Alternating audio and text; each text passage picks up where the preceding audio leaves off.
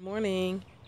So I've got my cap on, cover my hair, got my long sleeves on, I got my jeans on because I am ready to go into my loofah cave, so to speak. So before that, I wanted to show you some of the loofah that I'm concerned about before I pick the ones that are ready. So you remember how upset I was when someone cut my loofah from behind my fence. Broke my heart. The reason I was so concerned is because when you have vining plants of any kind, vegetables, flowers, you don't know what it's connected to.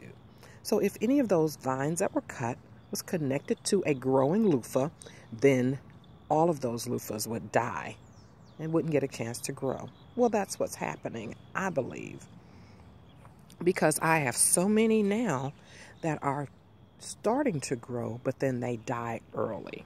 So this is what I want to show you.